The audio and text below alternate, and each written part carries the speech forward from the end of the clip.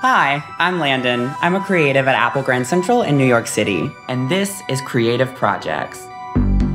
Today, we're going to be shooting and editing otherworldly photos in night mode using iPhone. We're gonna go on a little nighttime photo adventure, and I'm gonna ask Maria Lax to join us.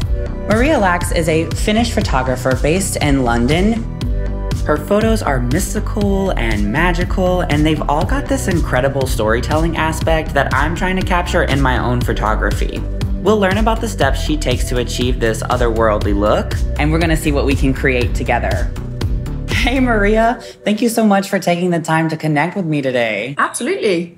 I am so impressed with your work. What is it about night photography that you're drawn to? Well, where I'm from is basically the Arctic Circle in northern Finland. So there's a lot of forest, not a lot of people. So a lot of my photography is spent by myself in the woods, creating my own little worlds. And that's kind of like reimagining real locations so that they appear unreal. And to me, nighttime is perfect for that because even like the most mundane spot looks different. How would you feel about stepping outside to capture some night photos together using your process?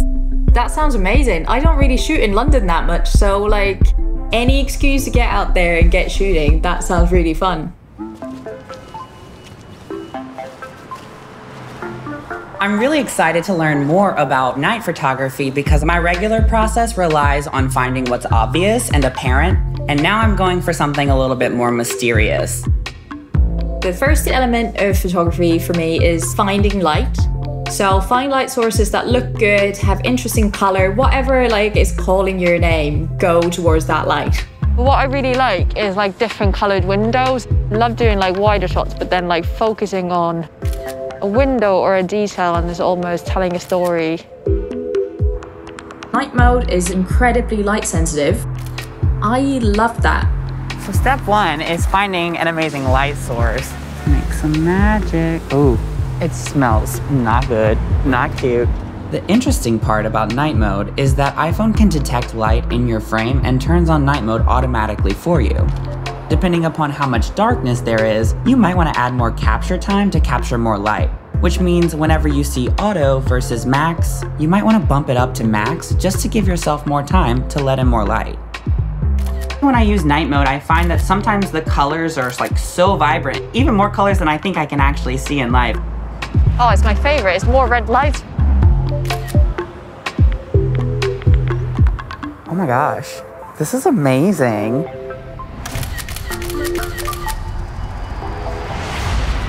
The second thing is to experiment with something that can make it really unique. Just like finding that unusual way to approach a very basic thing like a tree. I like putting stuff in front of the lens and just seeing what happens. I've just got this bit of thin plastic. Trial and error sometimes looks awful. I'm gonna try and put flash on and see what happens if I just flash into the branches. I think when we edit that might look really, really nice once you like really push the contrast and stuff. I've got a couple of objects in my bag to experiment with. I grabbed a piece of silverware and it had like a shiny surface. Y'all see that? It's catching the light perfectly. Yes, we're in business. What I might actually do is take a bit of Vaseline at this point and just getting a thin piece of plastic and putting the Vaseline on that to kind of create blur. Sometimes I've used lipstick as well, but definitely do not put it on the lens because it's really hard to get off. Sometimes it gives it a bit of softness, and then sometimes, yeah, it's quite an otherworldly effect that it does. Definitely some alien abduction stuff going on in this shot. Might have to flip the shot in post to kind of make it make more sense. I'm just kind of playing around with this mesh. The material's fun, it adds a cool texture, and that's really what I wanted, was just something to kind of give me a fog, misty look. I don't know if it's gonna work, but you gotta risk it for the biscuit. Nowadays, there's so much pressure to be perfect and pressure to be immediately good at everything that you do. The thing that is easily forgotten is that nobody's gonna just go out and shoot perfect photo one after the other. And that's fine. That's how you get to the good stuff, by just going the hard way through the mistakes. I don't have any Vaseline, but I definitely have a lot of breath. So let's try it. I probably look crazy. Wait, that's great. Kind of stinking moody. I feel really good about the shots that I got tonight. Like, I did not expect to have that many great shots. The third thing is editing the photo. Taking the photos and seeing how you reach the full potential of that image. I'm gonna do the photo of the tree. The photo looks a bit funny, so the tree's kind of like sideways, but the light's also coming from the side, and I say I might flip it. I'm just gonna crop the image a little bit. There's like a bit of the branch that I really don't want to see. So now that's cropped. I've got the gel in front of the lens, and that added the color, and it added a bit of blur. I might add a tiny bit of contrast, because there's like a light leak coming in, which I like. And now that I flipped it, the light leak comes from above, which is like aliens. That I'm just gonna go crazy with the coloring. I'm gonna go really, really, really strong saturation. When you get a bit scared and a bit shook that it looks too much, then take it a notch down and then you're perfect. You know what I'm also gonna do? You know, like vignetting, like you usually use it to make the edges darker. I'm just gonna make them a little bit lighter to see if I can create like almost like a leaked film look. And done.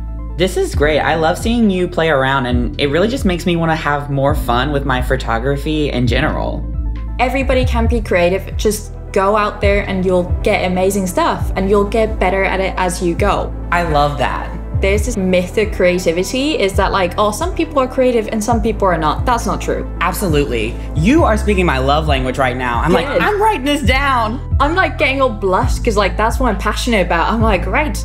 Amazing. Thank you so much for your wisdom. Awesome. Bye.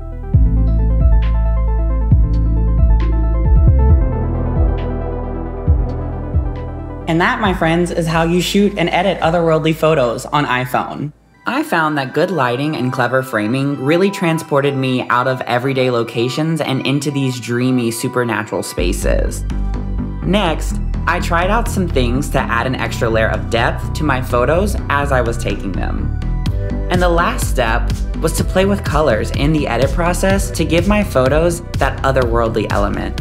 Thank you all so much for watching, creating, and trying something new today. Remember, we'll be adding episodes regularly, so feel free to subscribe. Also, give us a like if you liked it. And as always, keep an eye out for Today at Apple sessions in Apple stores near you. The sessions and our creatives are all there to help you get more creative using your devices, whether that be taking a great photo, making a cool video, or even writing a line of code.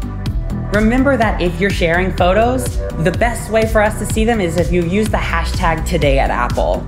Until next time, stay creative. Ciao for now.